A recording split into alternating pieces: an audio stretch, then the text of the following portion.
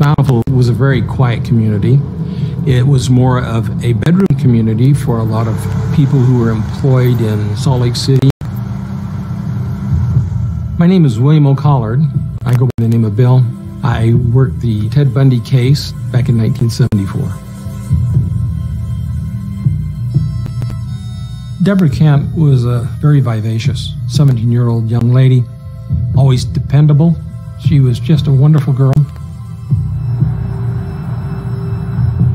On the 8th of November 1974, she went to a school play at Beaumont High School in Bountiful with her parents, and towards the end of the play, they asked her to pick up her brother at the ice skating rink. Later that evening, they walked outside and they noticed that their car was still in the parking lot. They knew something was terribly amiss.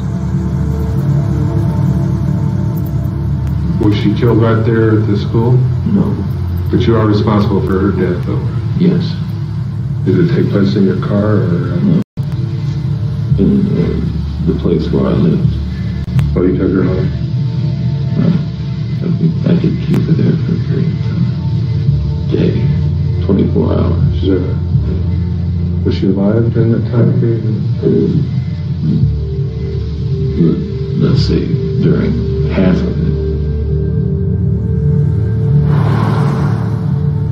We searched the area and we found a handcuff key, and it was determined that it was the same handcuff key markings that were made by the handcuffs that were taken from the wrist of Carol DeRonch only 2 hours prior to Debra Kent missing in Bountiful.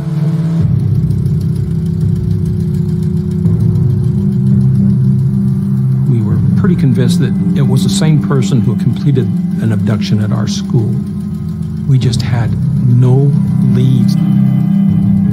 I was in a sheer state of panic, just absolute horror. I just had to get every reminder of that incident out of the car, if it's possible. And I went down the road, telling the clutches, the rope, the car, just tossing out the window, and the crowbar, handcuffs, everything. I get mad at myself. 2 weeks later, but I'd have to go out and buy another pair. I mean, it's not comical, but that's all I have.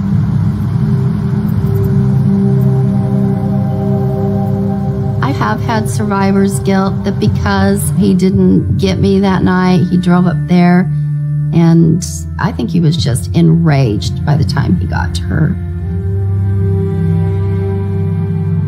I do think about why wasn't it me? Why did I live?